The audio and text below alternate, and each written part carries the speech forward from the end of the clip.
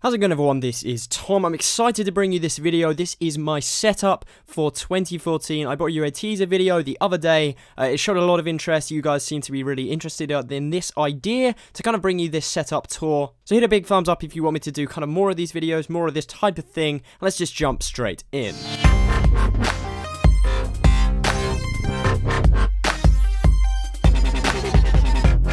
So I thought we'd start off with the kind of left side of the desk, and then we'll move along to get to the right side, and maybe the cooler side of the desk, shall we say.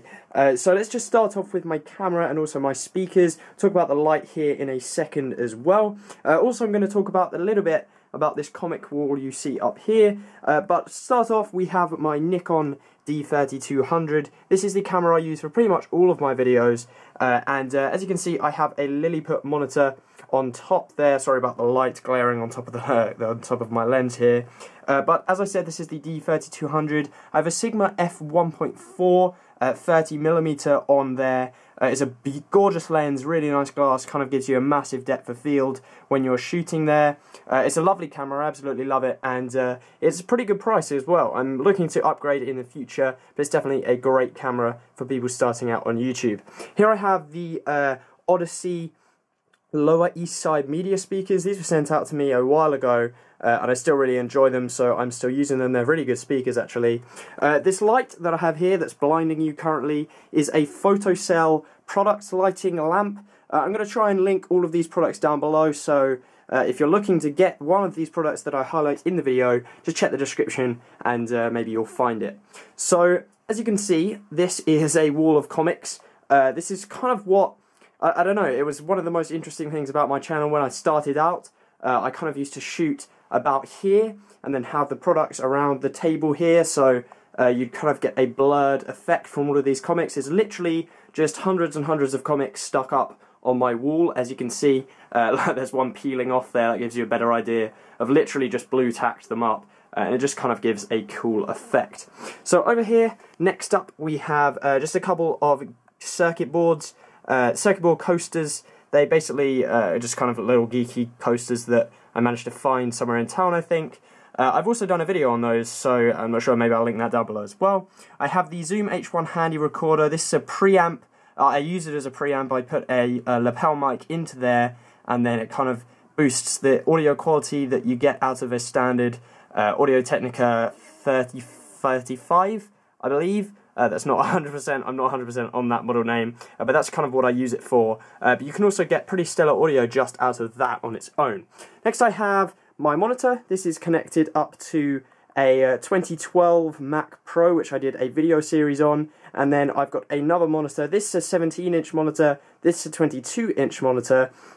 I believe this is a Dell, and this is an LG. I'll try and get the models, but this one's a pretty old monitor now. This is actually a TV, I think, so I'm not going to be able to link it on Amazon, I don't think, but I'll try, and if it is, it will be there down below. So next up, what do I have? I've got my red iPhone 5, as you can see right there. That's currently a bit out of action at the moment. I need to fix that up. I've got the 3 fake iPhones that I did the video on for the fake iPhone 5S's there in gold.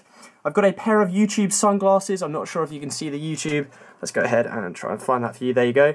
It's kind of got the YouTube logo on. I got those at Summer in the City last year when I went. I have the Rockform Rock Dock, and that's on top of there is an iPod Touch 5th generation. As you can see, that's a gorgeous dock. It's solid aluminium, really heavy, really good quality, and you can kind of just dock your phone or your iPod or whatever, just like that. So it's a really, really nice dock, and definitely a very kind of Apple-esque design. We have obviously the standard Apple keyboard. This is a wired. I prefer to have a number pad, so that's why I've got that there. I also have a Magic Trackpad, which to be honest doesn't actually get a ton of use in my office. It's actually out of battery because I pretty much just use the Logitech Performance Mouse MX. This is an absolutely fantastic mouse.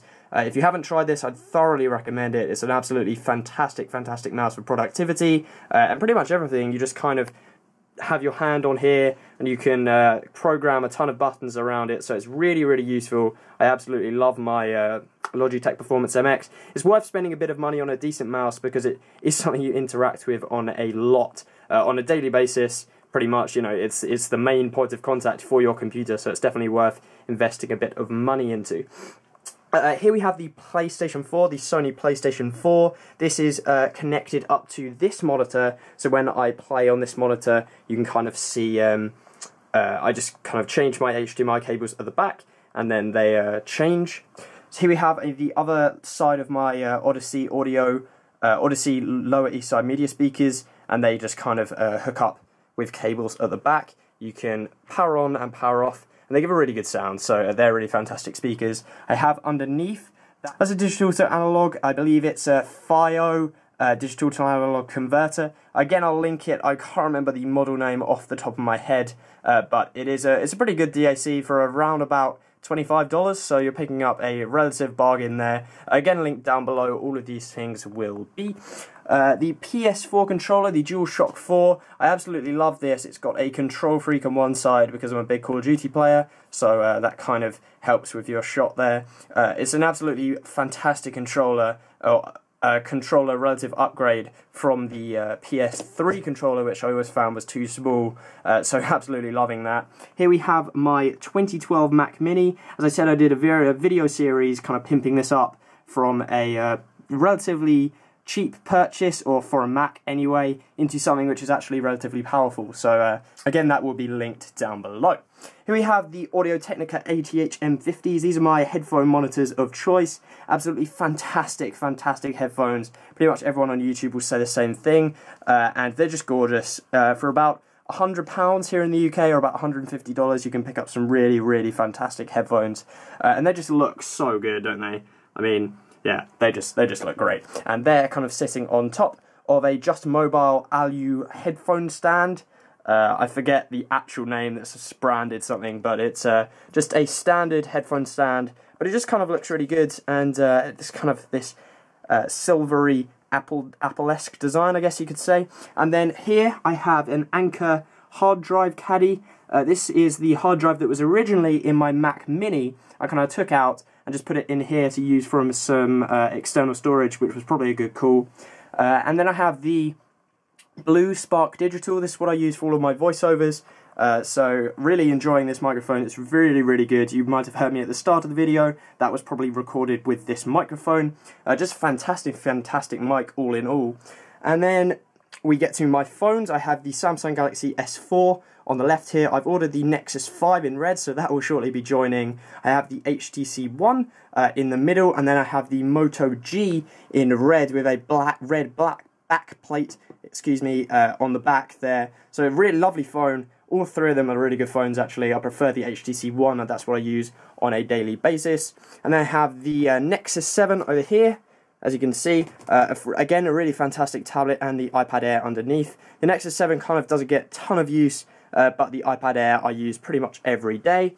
And then we have the, this is a 2011 i7 MacBook Air. It's getting on a little bit now, but it is still a fantastic computer. What I use every day at work, so it just gets a ton done on this thing for such a small form factor. There we have it, guys. That pretty much wraps up my video. Hopefully you did enjoy it. I rarely do videos like this, kind of just off the cuff, me with a camera kind of just shooting it and talking about it. I prefer to kind of put a lot of effort into the pre-production and post-production of my videos, but it just wouldn't have really been possible to make this a manageable size video. In doing that, it's kind of just much easier to talk about stuff as I go along, so hopefully you guys enjoyed that format. If you did, give it a like, subscribe to the channel if you'd like to see more videos just like this one. I've got a lot coming in 2014, just ordered the Red Nexus 5. Cannot wait to get started. I will catch you next time.